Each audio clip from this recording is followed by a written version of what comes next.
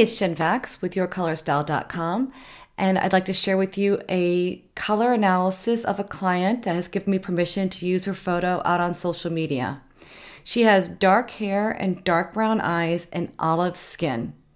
And so this is a really interesting color analysis, and I'll show you why. So first, I want to show you the photo that she sent me. The one on the left is the original, and as you can see, just because of the way the camera took in the lighting, it really made her look a little bit too dominantly yellow. And so I pulled some of that out in the photo, so it's a little bit more realistic. But she still has this very dominant yellow, almost a greenish cast to her skin. This is very common for olive skin tone individuals. You'll have either a dominant yellow cast to your skin or a dominant green cast to your skin, depending on what you're wearing can even make that seem stronger. This can be confusing for some individuals that have dark brown eyes and brown hair, because this yellow, dominant yellow, can make you think that you have golden skin and have warm undertones. But hard to believe, but that's really not what's happening here. This is the skin tone, not necessarily the undertones. And it can cause a lot of confusion, especially in finding the right foundation of makeup. Now, we're not going to be talking about makeup in this video. Foundation is a very unique situation for each individual because everybody's skin tone's a little bit different. The undertones is only one part of the equation when figuring out the right types of makeup like foundation, especially for someone that has olive skin tone. So it's not as clear cut to say, oh, you're this color type and therefore you wear this foundation. It's unfortunately not that simple. So I recommend that you get a hold of a makeup expert to help you with your makeup.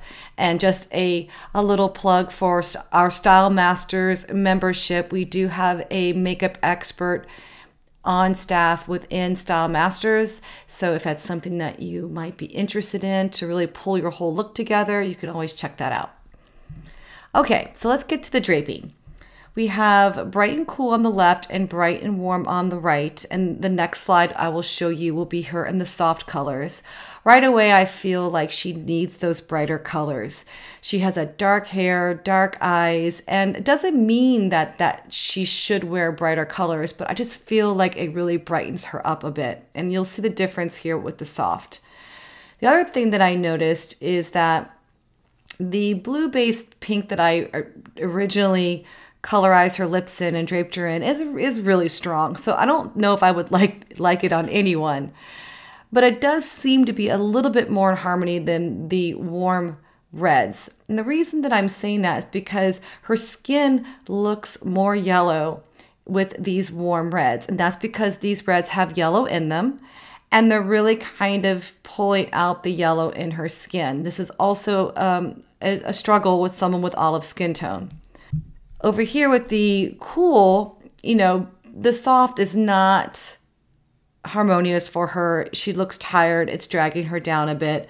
I'm still noticing that the soft and warm colors are kind of laying on her. They're very muddy on her. It's not doing anything. And although the blue-based pink, the blue-based pinks, they're picking up some of the coolness in her hair, overall this isn't that great either. We can do better. So I first went back and forth to make sure that she wasn't warm versus cool, because when I get the photos, it can be challenging. Honestly, even in person, this could be a little bit challenging. So I did a couple back and forths here. We have a blue, just a bright royal blue on the left, and we have a golden mustardy yellow on the right. Again, it's bringing out some of those yellow green tones in her. She doesn't look very well in these colors. I also just went with the simple white versus cream, and same effect is happening from what I'm looking at here. The cream, which is kind of like, a very light, warm, yellowy light color, is just not really very much in harmony with her, where even though the lip is strong, the white really just looks fresh. I really like her in that white. So I feel very strongly that she is has cool undertones. And she would be bright, cool, and deep. Now, what will be unique for her is that because of her skin being dominantly yellow and green at times, that olive skin tone, she'll want to probably avoid some of those greens. Greens just bring out more of the green in the skin, just like the yellows were bringing out more of the yellow in the skin. She'll want to focus on more of the colors that are opposite the color wheel, which would be true reds, magenta pinks, and purples, and the blues. Those are all going to balance out those dominant hues that might come through at certain times.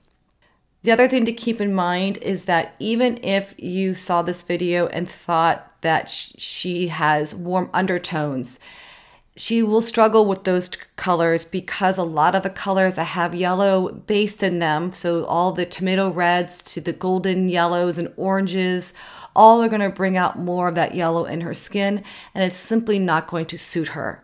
So leaning into the universal colors of turquoises, teals, blues, purples, and true reds, and kind of staying away from those greens will be her sweet spot.